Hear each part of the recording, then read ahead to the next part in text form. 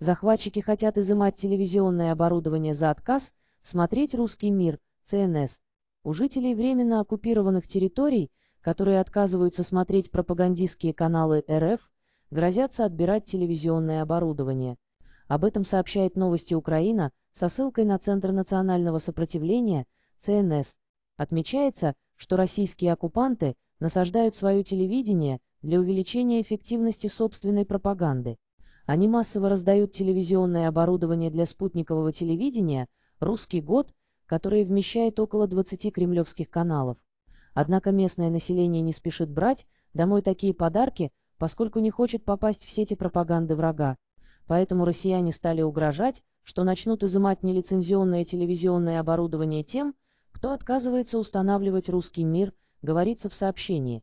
Ситуация на оккупированных территориях. На днях стало известно, что захватчики заставляют жителей временно оккупированных районов Херсонской области посещать пропагандистскую выставку под названием «Россия. Моя история». Кроме того, армия РФ изобрела новый способ пополнить ряды мобилизованных мужчинами с временно оккупированных территорий Украины. Также захватчики выдают детям школьную форму только при предъявлении паспорта гражданина РФ.